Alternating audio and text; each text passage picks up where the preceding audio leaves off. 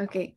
Hi, everyone. I welcome you to this installment of Table Talk, a series of conversations with academics and writers who we admire who work on human-animal relations. We're the Indian Animal Studies Collective, and my co-host Anu Pande is also here. I'm Susan Haris. I'm a PhD student at IIT Delhi. The Indian Animal Studies Collective aims to bring together academics and writers who are working on animals in India. For today, we have with us Sophie Chao from the University of Sydney, and we are here to discuss her essay, "We Are Not Monkeys, We Are Monkeys, Contested Cosmopolitical Symbols in West Papua." Please feel free to ask a question to Sophie at any point. Simply unmute yourself or raise a hand or put the question in the chat box. Please don't wait till the end or towards the latter half to ask a question, because it's a very informal event and we just talk to each other.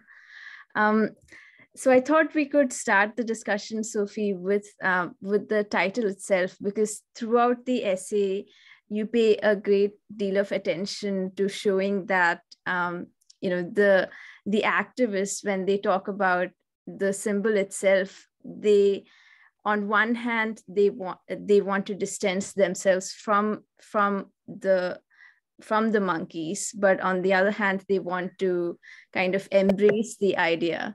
And this is the tension that runs through the essay. So maybe you could tell us about that tension and how the monkey itself figures in that conversation.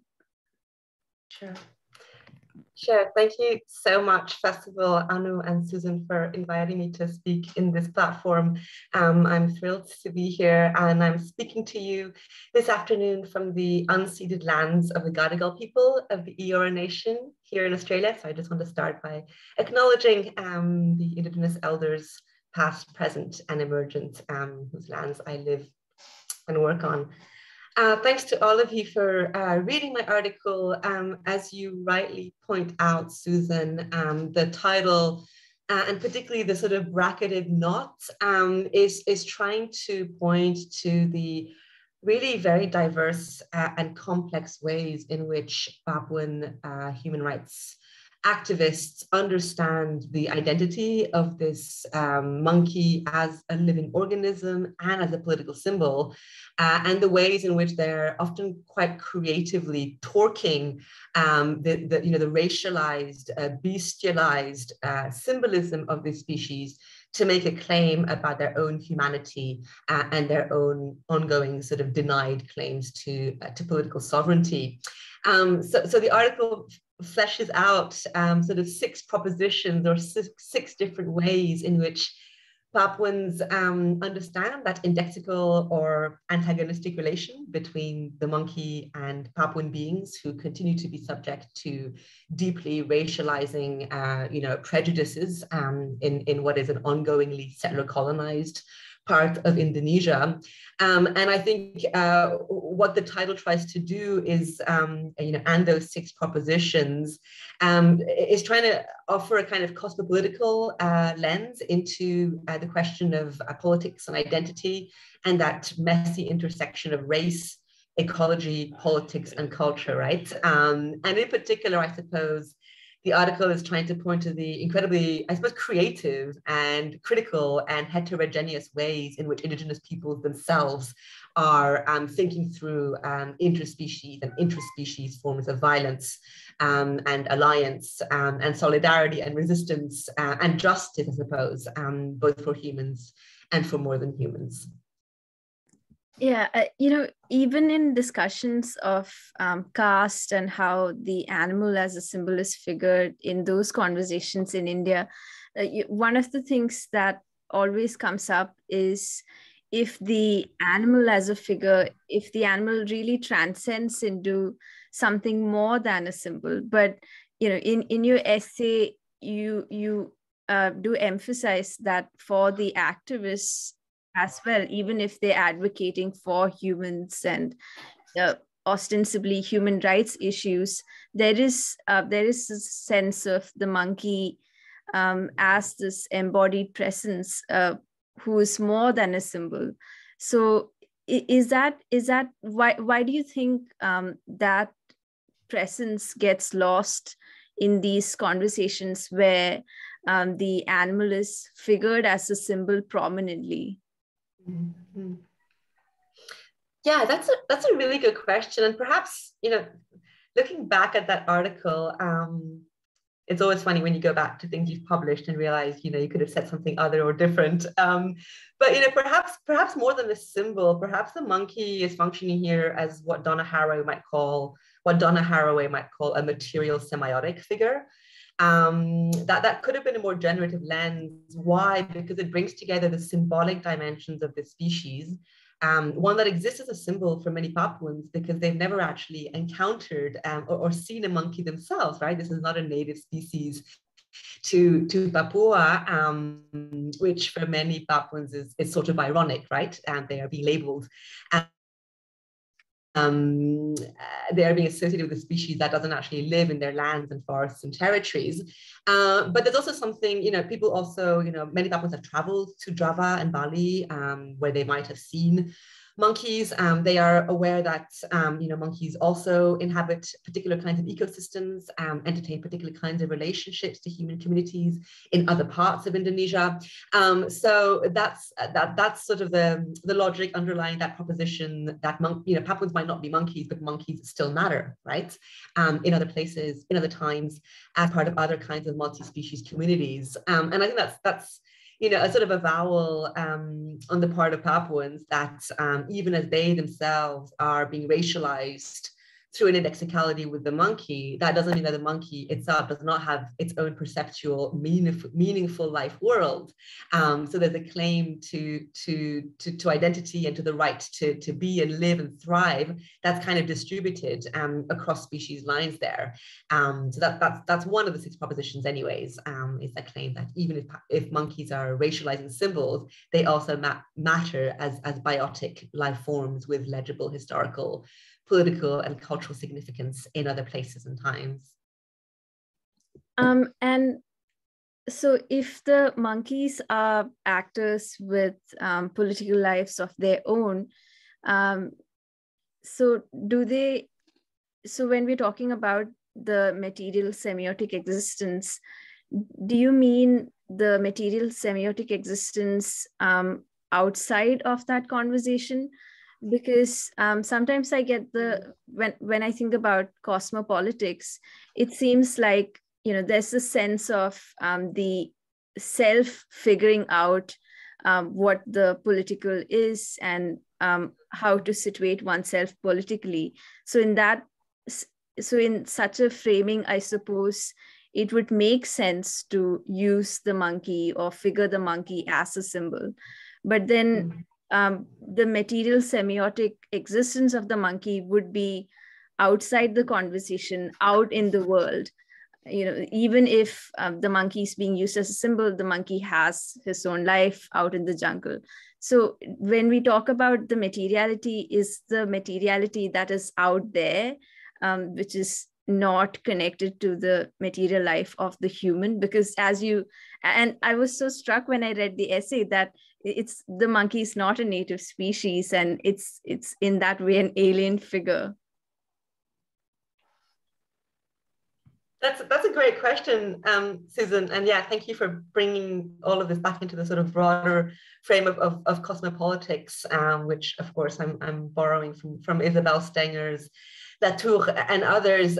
So yeah, certainly the materiality of the monkey is not one that Papuans themselves encounter or know in their own everyday lives, because as I was saying, it's not a species that inhabits that particular part of the world.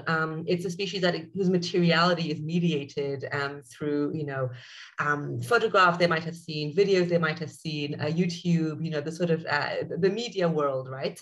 And a lot of Papuans, know that in other parts of Indonesia, the monkey is revered. In Bali, for instance, which is a primarily Hindu island of Indonesia, the monkey is a god. Again, that brings up some, that's has often been seen as somewhat paradoxical on the part of Papuans, right? Why is this species being deployed as a racializing slur, when at the same time we know that some Indonesians also consider it a venerated sacred species, right? So I think, in the context of the cosmopolitical framing, what all of this to me points to, cosmopolitics, it's, as Isabel Stenger's right, it's not about necessarily resolving conflict or identifying a sort of final solution or peace or harmony in the Kantian sense. And I think that comes across really strongly in the very different ways in which Papuans, signify the monkey. Perhaps it's more about bettering conflict, right? Identifying all the uncommon ways in which this species matters to Papuans, to Indonesians, without necessarily coming to a solution or a resolution or a common ground, but perhaps in fact multiplying the sort of uncommon grounds that produce the monkey as a symbol, as a life form, as a materiality in deeply situated but also untangled ways. So I don't know if that quite answered your question, but I think this is not a materiality in the sense of the flesh-to-flesh encounter, for instance, that Haraway invites attention to in her sort of take on more than human relations. This is an imagined relation. It's a speculative relation rather than a material one. And yet, even in the absence of the material encounter, meaning is still being generated, symbolic ideas are still being generated, and more than that, they're being played with and torqued and brought into tension with one another, right? So that's, I think, what's going on in this particular context. I think I know. It's such a difficult thing to think about in some ways, because again, when we're thinking about non-humans or not animals as symbols in these conversations, the next question that arises is if there is possibility of a cross-species solidarity. So if monkeys were introduced, in the essay you talk about how these symbols, people become aware of them through movies like The Planet of the Apes, which is in a way where the monkeys are very much present in the world alongside humans. But this kind of torquing and this kind of forming alliances, would it be possible? Would it really translate to ethical relationships with the other in a material world? Yeah, that's a really good question. I think one thing that came out really strongly in the interviews that I conducted was the fact that, as much as monkeys and Papuans are different species and do inhabit different perceptual life worlds and geographies, the fact that they share a forest in common as a home and a habitat was repeatedly emphasized by many of my interlocutors, right? So we're talking here about a particular Papuan community, one among many for that matter, who are rapidly losing their customary forests to mining operations, to oil palm plantations, to pulp and paper operations, right? There's a massive landscape transformation happening. And in that regard, they see themselves as experiencing a similar kind of, going through similar experiences to monkeys in other parts of Indonesia, who are also losing their forests to similar kind of extractive projects, right? So that shared sense of, I suppose there one could identify a sense of a shared community of fate, to borrow Deborah Bird Rose's terms, that operates across species lines in the broader context of industrial human activity, the Anthropocenic sort of dynamics of the current epoch, in which both primates and people are facing similar sort of erosion of their life worlds, of their shared futures and interspecies flourishings. So perhaps that's one possible avenue where one could look for interspecies alliances and solidarities in this age of self-devouring growth, in which marginalized human and other than human species are bearing the brunt of capitalist illogic and the sort of pursuit of profits and developments of lands without consent and without attention to the way that undermines both human and more than human life worlds. That's really helpful, Sophie. I think Anu has a question. Go ahead, Anu. Thanks, Susan. This is just to add on to what we were talking about now, this question of cross-species solidarity. You also mentioned at the end of your article, don't remember the name of the activist who was speaking right, but the idea of, we hope that the monkeys and we will survive. So there is already a sign of, yes, the survival of both of us is at stake here. And in that sense, there's already a notion of solidarity.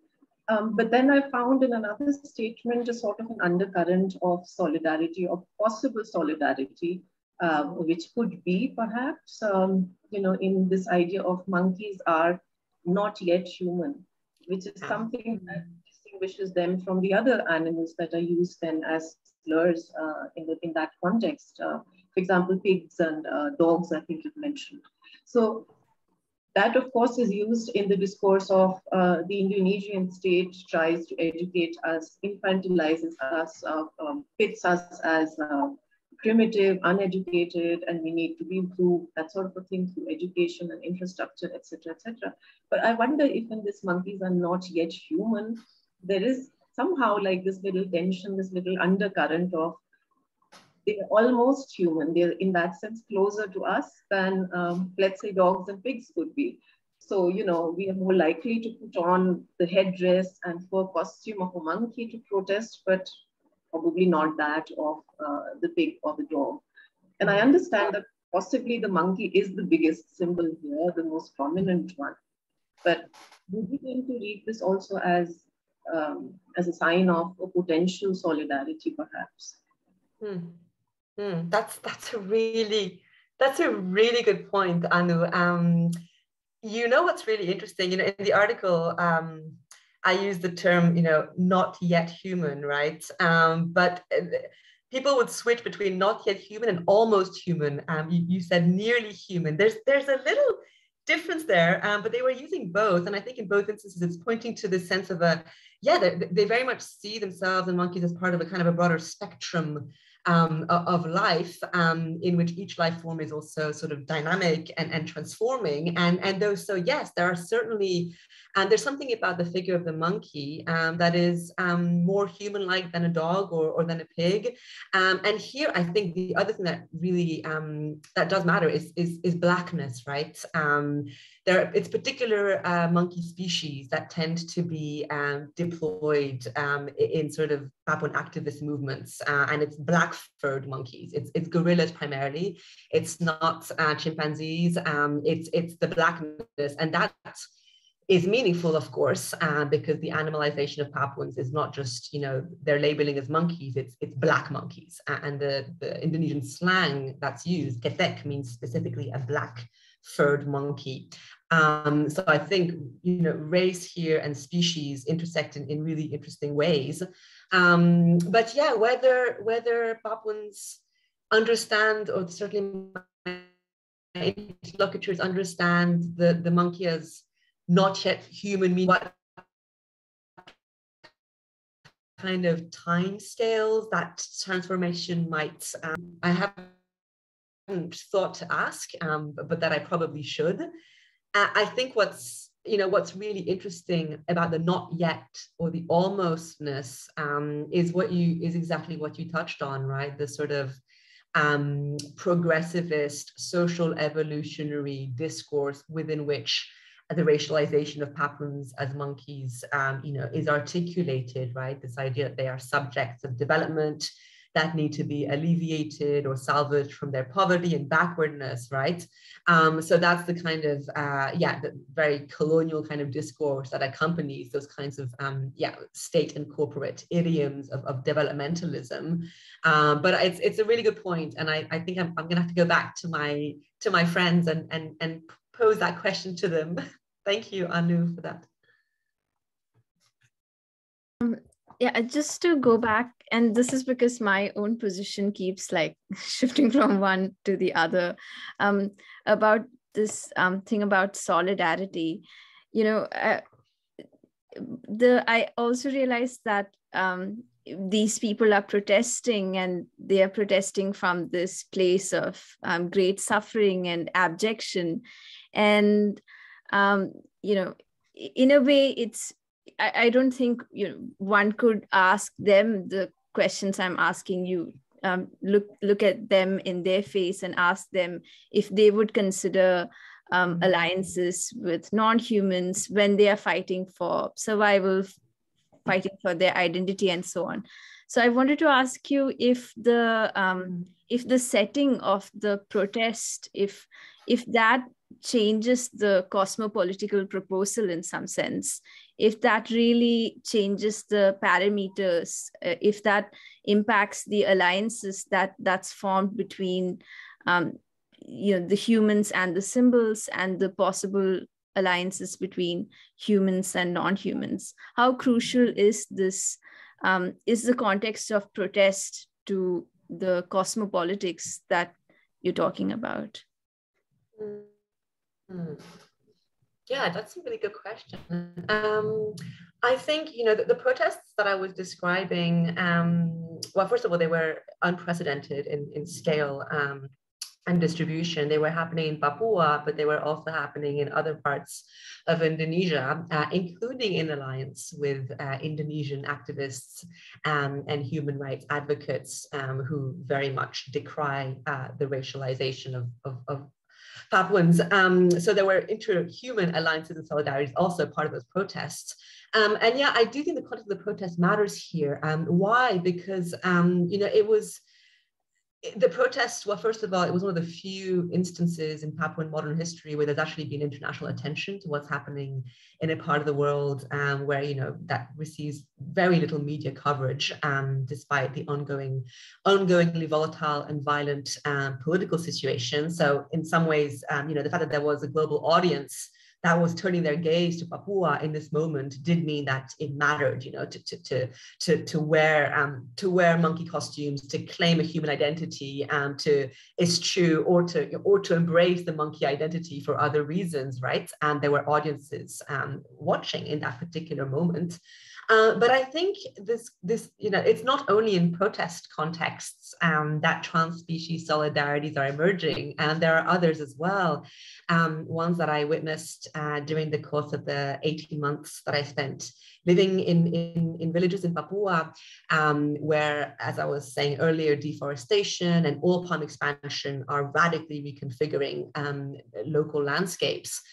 So one example of a trans-species solidarity is between humans and bamboo plants. A lot of marine activists in Papua are planting bamboos in oil palm plantations or along the boundaries to reclaim lands that once belonged to them and that were taken without consent by the government and by corporations. The bamboo is becoming a weedy ally, quite literally weedy, because bamboo grows very, very fast. It's really hard to control, and it can very quickly take over entire patches of land that were supposed to be for oil palm, right? So it's a kind of ally in the sort of counter-capitalist sabotage movement that some activists are involved in. Another group of species that Papuans are forging sort of imaginative but also material forms of alliance with are parasites of oil palm. So in the monocrops that are being established on their lands, there's a whole diverse community of critters who are parasitizing oil palm.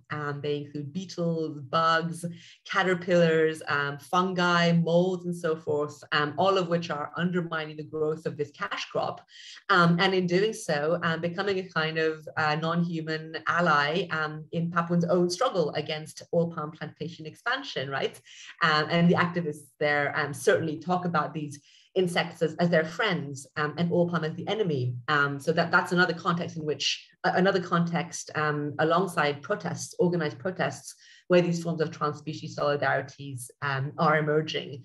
And the fact that they're emerging in a plantationist scenic context, I think is really interesting because, of course, there's been a huge body of scholarship in critical race studies and literary studies, some of which I cite in the piece, that is precisely looking at similar kinds of interspecies solidarities and alliances that emerged in the heart of darkness that was the colonial plantation regime, across humans and plants and animals, in ways that very much counter and push against the kind of human-centric logic of these plantation scapes through, emergent interspecies kinds of friendships and solidarities and justices, I suppose, micro-justices. And I know Darren's in the room and probably has a lot more to say about that, given his areas of research. So feel free to jump in anytime, Darren. Rinu, do you want to ask a question? Yes, hello. I hope everyone can hear me. Yep. Yes. Dr. Chao, I'm sorry I couldn't access your full paper. So pardon me if I sound stupid. But, the racialized figure of the monkey is a European colonial, Western colonial concept. And I'm also unfamiliar with the Indonesian and the Papuan colonial history. So pardon me for that. But then again, when I think about India, in India, the monkey is a religious figure. We have a monkey god. And in India, monkey has a religious significance. So if in a country like India, a racialized or a marginalist community has to fight for their right, how can they engage a Western racialized figure of the monkey in this context? Because where we have the monkey as a religious figure, how do we use that? Perhaps you have given details of how the Papuans did that in your paper, and I couldn't read it. So if you could explain how they use that Western marginalized figure in a place where monkey is not a marginalized figure, but a religious, perhaps even more, godly, and have a better figurative position than humans, like in India, at the present Indian religious political context. Thank you. Thank you, Rinu. I'm sorry you weren't able to access the article, but I'm more than happy to send it to you afterwards. It's a really great question. I was earlier mentioning how even in Indonesia, in Bali, for instance, monkeys are considered gods as well by a primarily Hindu population. I can't speak for the context of India, but one thing that, certainly you're right in pointing out that the sort of category of the monkey or primates certainly has been profoundly shaped through, Western colonial sort of epistemologies and social evolutionary frameworks. And a lot of the racializing dimensions of this species in Papua today, in Indonesia today, one can trace back, as I do in the article, to longer standing genealogies of Western secular scientific thought along this sort of evolutionary spectrum. It's a little bit, I suppose it's a little bit different in the context of Papua, in the sense that it is primarily Indonesians who are deploying the language of the monkey as a racializing stir. So it's not so much it's their whiteness, brownness, and blackness are all working in relatively different ways. We're talking about a kind of different sort of color line, to borrow Dubois' term. But I think what would be interesting is, in this context, it's the monkey that is the racialized figure of Papuans.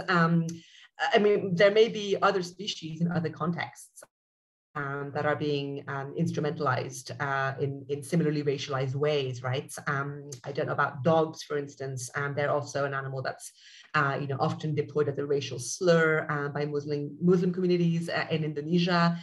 So there may very well be other species that are figure more prominently within kind of racializing discourses in India and other places. Even as the primate or the monkey certainly sort of stands out in terms of the way it's been signified in Western colonial frameworks. I wouldn't want to suggest that it's the only one. I'm sure there are many other examples. There's a huge body of work on insects, for instance, that have also routinely been instrumentalized in racializing militaristic securitization discourses, right? So I'd love to hear if there are examples, from your part of the world or elsewhere, where other species are being signified in that way. Sophie, I wanted to talk a little bit about the use of cosmopolitics in the essay, and you know, and the difference, because in a lot of previous talks, one of the words that we've encountered a lot is the word local, and even to talk about specific contexts or to talk about specific regions. And I wanted to know how you would distinguish cosmopolitical from, because I suppose the way you use it, cosmopolitical accounts for multiple worlds and this kind of plurality. But at the same time, I suppose there is a connection to the local, because you also, and I haven't read the Watson essay that you cite, but I know that there is a connection to the subaltern as well. So what exactly is the connection? I'm trying to remember what Watson said in his article. Anyways, moving back to the main question. Thank you for bringing us back to cosmopolitics. First of all, I think, and this was what came from the reviews of this article, in the first round, I hadn't made it clear that I was using cosmopolitics in the Stengerian sense, and not in the sense, of, the sort of cosmopolitanism and that commitment to sort of the interests of a universal humanity in an increasingly globalized world. So I had to be clear as to that distinction. But it's a really important question you raise about, the local and the global, the one world, the world of many worlds. What kind of worldings and interworld sort of dynamics are we talking about here? And I think there are multiple layered locals and globals in this story, right? Even just, locals and globals that transcend the particular place that is Papua, that encompass the nation that is Indonesia, and also the world more broadly speaking. So I think for me, the way what I was trying to do in the piece is to sort of really, follow Stengers in trying to expand the scope of the actors who shape the political, as part of a more than human cosmos. So in this case, thinking about monkeys also as cosmopolitical actors, and also to try to work through the ways in which the different locals that Marin inhabit, their homes in Papua, their region as a colonized province, and the nation state of Indonesia within which they're embedded, the global community that is driving much of the environmental destruction that's happening on their lands. These are all nested worlds, right? And many of the propositions that I outline in the piece speak really to that, right? They speak to the ways in which the meaning of the monkey changes depending on what scale you're thinking at, right? The subject itself is transformed by the situatedness of its scalarity in ways that are inconclusive and never mutually exclusive, right? One thing that came out from the interviews is that the meaning of the monkey as a cosmopolitical actor is different in each of those 6 propositions, but Papuan activists can very happily live with more than one proposition, right? It's not an either or between the 6.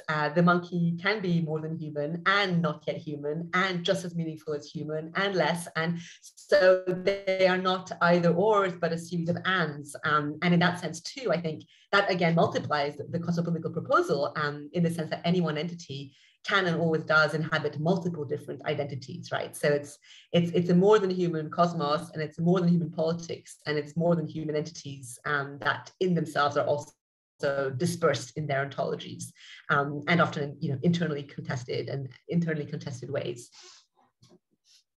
And how much of that is making sense of the world? How much of that is the activist making sense of these different scales around them, and kind of projecting the political as a question that defines their lives, as opposed to, would the cosmopolitical framing that accounts for the different scales be different from a kind of post-colonial framing that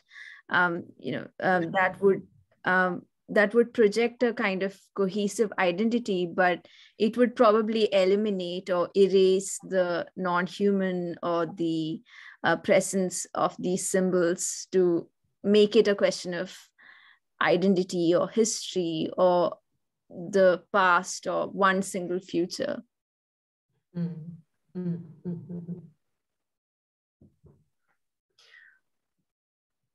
Yeah, that's a good question.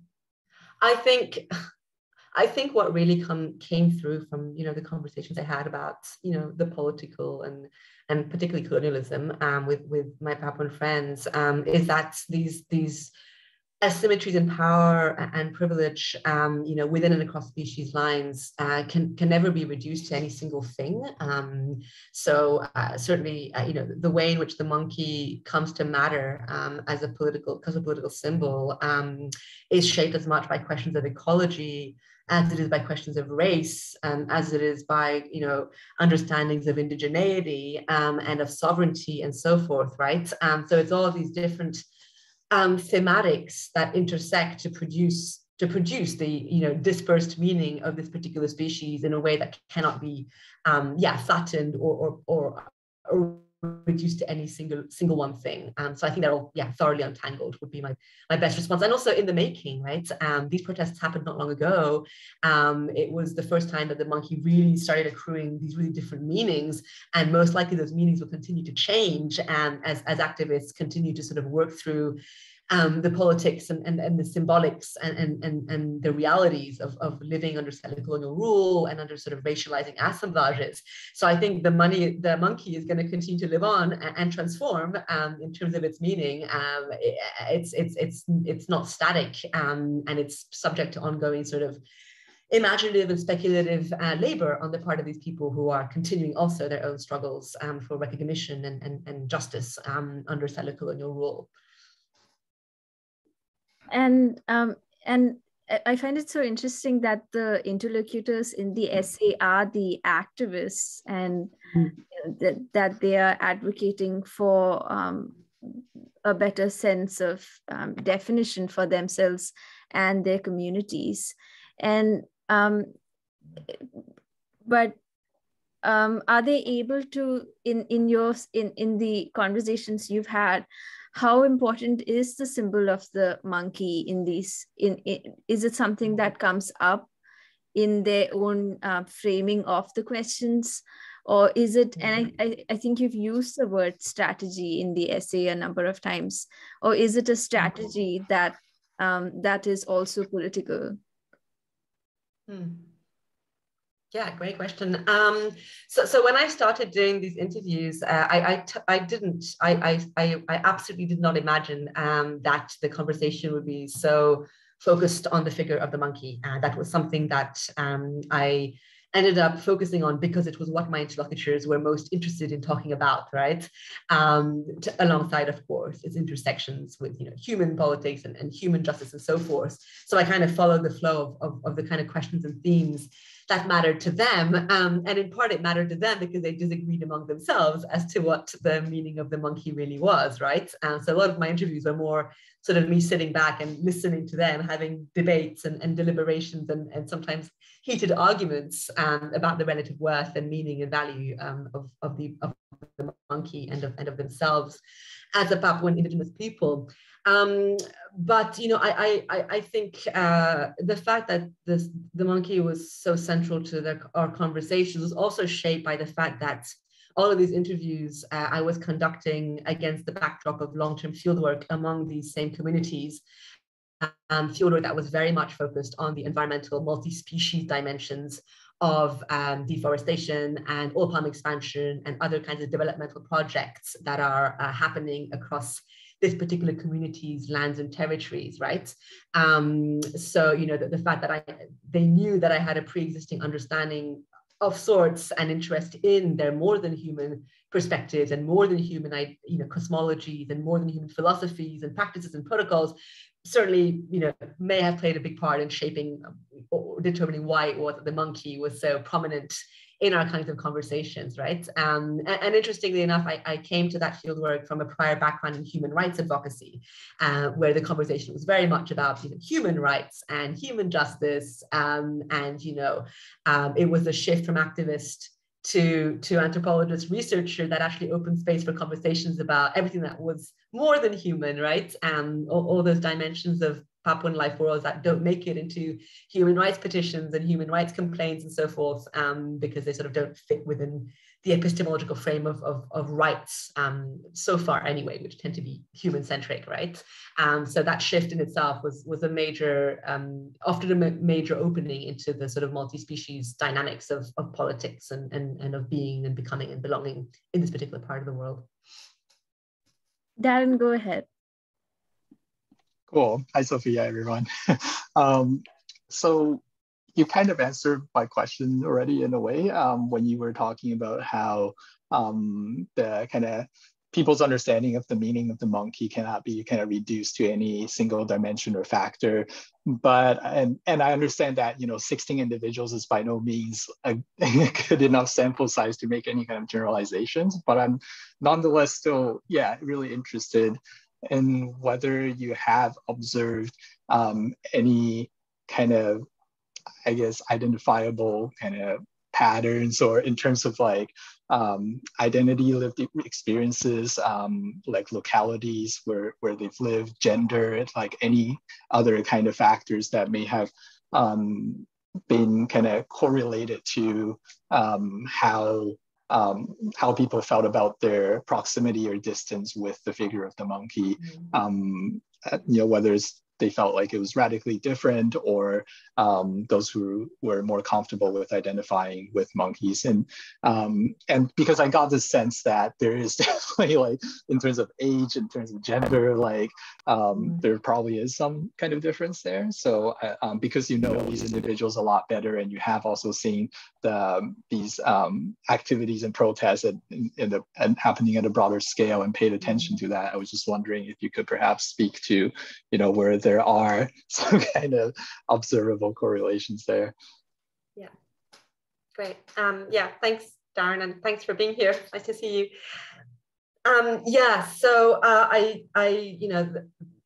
the Marin peoples whom I was working with, whom I'm still working with, they live by a more than human, ethos, in the sense that they consider plants and animals to be sentient beings, animate persons with consequential, meaningful lives in their own right. So that applies to native species in their particular locales, and forest plants and animals, and also elements who they consider to be relatives, grandparents, or siblings, and with whom they share common descent from ancestral spirits. So relations of reciprocity and respect and reverence and restrained care are fundamental to the way they understand human and other than human entanglements. So we're already, the starting point is a kind of a multi-species, perceptual life world and epistemology and ontology. When it came to the monkey, it was a little bit, there were some important differences, right? This is not a native species, so it doesn't have a place within Marin's pre-existing more than human kinship systems.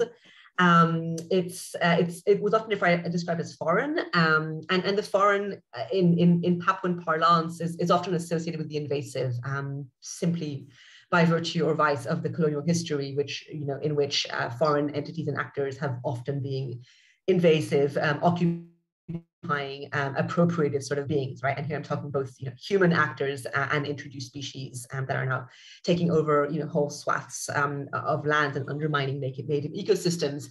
So the monkey came tethered with those associations with foreignness that unfortunately have been very much dampened by Papuan people's experiences under settler colonial rule and in migration and so forth. But that being said,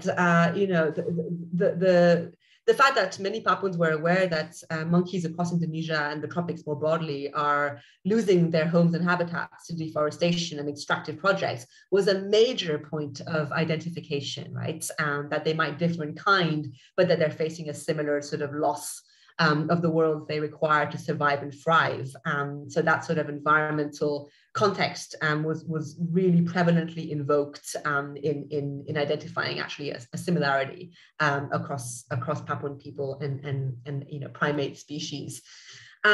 Gender is a really good point. So most of the activists in Papua tend to be men.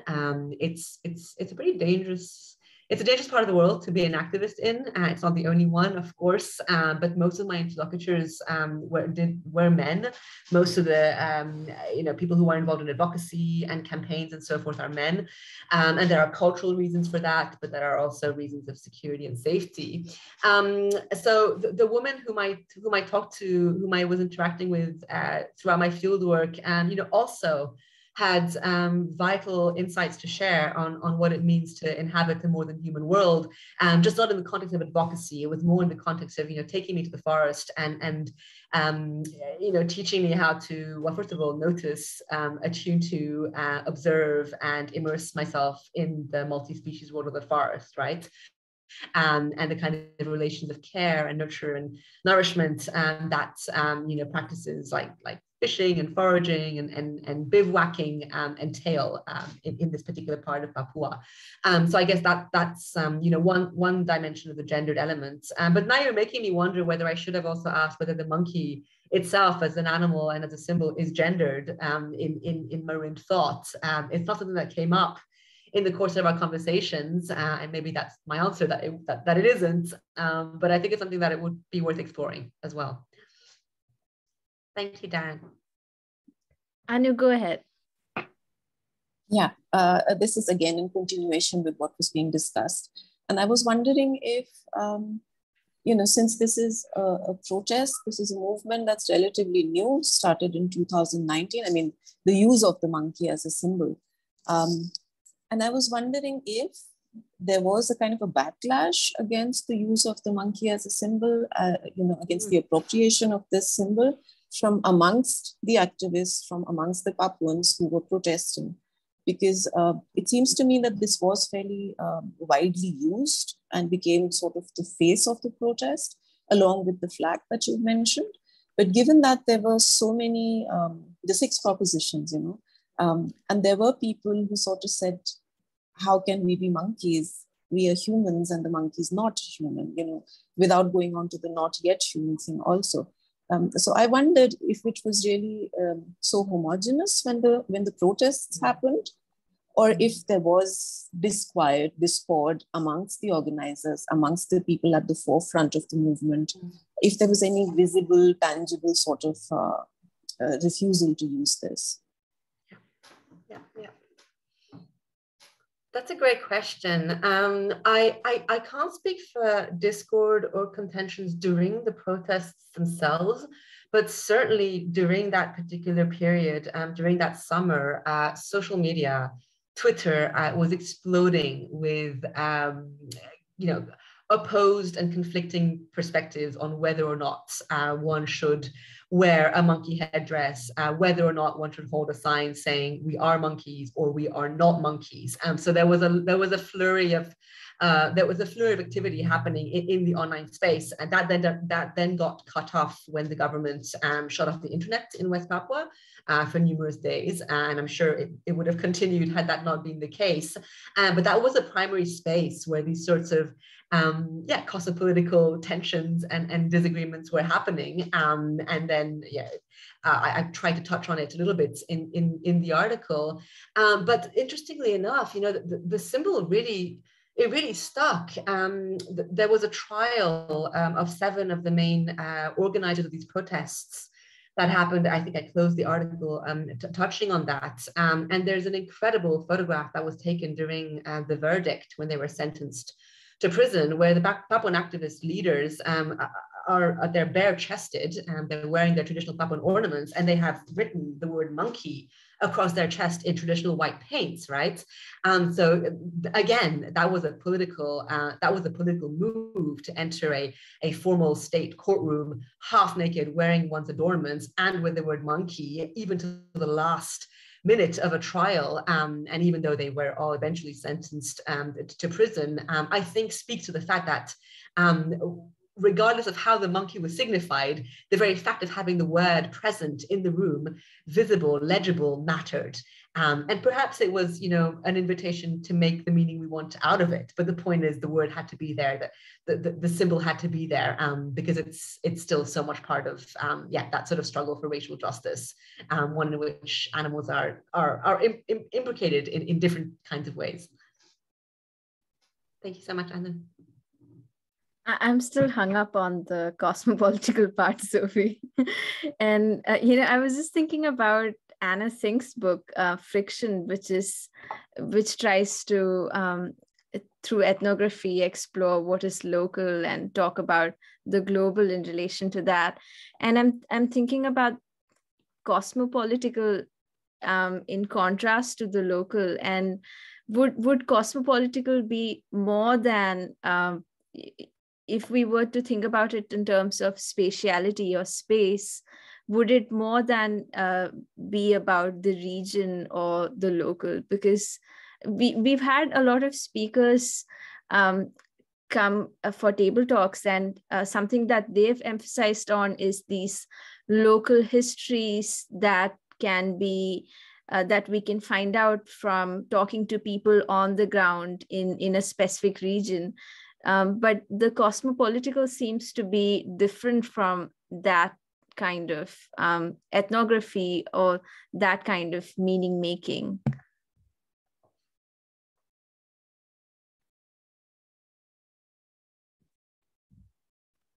You muted, Sophie, for some reason. Thanks. Sorry about that. Yeah, it's a good question, and I appreciate that you're prodding and pushing me to problematize that local cosmopolitics framing that I'm using in the article. I'll be honest with you. I think one of the reasons why I wanted to localize cosmopolitics is in part because cosmopolitical thinking is theory that stems from the global north, right? It's thinkers like Isabel Stengers, it's thinkers like Bruno Latour. I think what I was trying to do in this article is to use the idea of the local to point to a grassroots cosmopolitanism, in the sense that these are cosmopolitical tensions and formations and figurations that are being produced, theorized, intellectualized, and acted upon by indigenous people themselves, right? Less as subjects of, global north theory than as active producers of their own theoretical kind of frameworks and political ontological, meaning-making activities, right? So perhaps it was less a sort of theoretical move than a political one, I suppose, trying to localize the cosmopolitical as something that happens in everyday life through the granular textures of life as lived among people, who are most deeply and directly mired in that predicament of racial and social and environmental injustice. So perhaps that's what I was trying to do. But I think I need to revisit that, because I think you're right that, the invocation of a local automatically sort of conjures a global, even though, obviously those two don't exist as separate or finite realms. So yeah, perhaps something other than local could have done the work otherwise, I suppose. But yeah, I think perhaps a grassroots cosmopolitics is more what I was going for. I don't know if that makes sense. Yeah, but then if it's a grassroots cosmopolitics, how does that fit with activism and advocacy? Because one of the things that Stengers' cosmopolitics is trying to work against is the Kantian understanding of cosmopolitanism, which is based on a common world or understanding of a common good. But surely the activists that you're talking to do have a common good or a common world in mind. It's just that it's different from what the Indonesian government wants for them, right? Mm-hmm. Yeah, I mean, certainly I would say the activists that I was working with, have a certain vision of what that common world could or should look like. But I think and here I'm speaking as an anthropologist, as someone coming from a discipline, that has a long and a violent history of association with colonialism in itself. I do think that one of the risks, I suppose, of assuming that Papuans, have an idea of a common world, is that it perhaps risks re-entrenching certain sort of ideas of a return to a pristine primordial past, right? And in that vein, then sort of romanticizing or perhaps essentializing or reifying what that indigenous common world or harmonious world might look like. And the reality on the ground is much more messy than that, right? I mean, there are Papuan activists. There are also Papuans who are working in the palm oil sector. There are Papuans in government, and there are Papuans, who are colluding with agribusiness corporations and furthering, this deforestation and so forth. So activists represent one portion of a much broader community who is itself very split over whether to endorse or oppose, these kinds of developmental schemes. So I think perhaps that's where the messiness comes in, right? Do Papuans really share a vision of what that common role might look like? If you start to think about Papuan diasporic politics, figures, exiled Papuan leaders, again, there's often a big divide between the way they envision the future of Papua and the way that Papuans who are actually living under settler colonial rule imagine what it means to make do a lot of the time, right? To make do under these incredibly violent regimes, right? So I think there again, the local and the global, Papua is also global through its diasporic communities and through its leaders in exile and so forth, right? So the cosmopolitical, vision of the future again multiplies across spaces. So I don't know whether, I wouldn't be too hasty to suggest that even the activists themselves have a sense of what that common world might look like, right? And if anything, those propositions speak to the fact that they don't. But what certainly comes across in all six is that the humans and the other than humans matter in the making of those worlds, whatever their positionality is, whatever their attributed morality is, they are part of the conversation, right? Even if they do not speak, even if they do not have a voice, they nonetheless matter as cosmopolitical actors. And perhaps that's where the cosmopolitical angle can be good to think with, right? That it expands the scope of who counts in political spaces and who are political actors and agents. That's really helpful, Sophie. I think I just have time for one more question, which would be, in this framing of multiple worlds, of imagining a different cosmos and so on. How would we figure the Papuan being? Because there is a sense of and this is something that comes through in Stengers' formulation as well, that there is, even when worlds are being made, there is very much a sense of the self which may not be cohesive, but there is still a sense of the self that is pushing to make new worlds happen.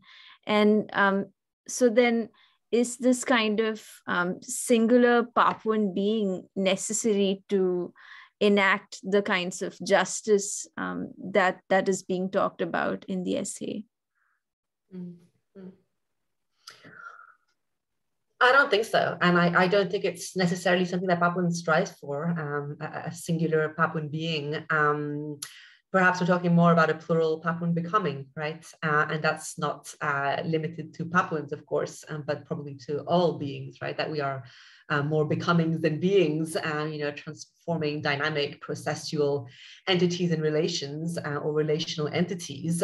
So I think that's a question that it's one that my friends often would talk about, particularly the activists, right? And this goes back to one of the reasons why I left the activist world to do ethnographic research, is that advocacy often does require the construction of a singular identity, right? In the interests of effective advocacy, right? Of having a solid shared claim and demands and so forth that are then communicated to particular kinds of audiences.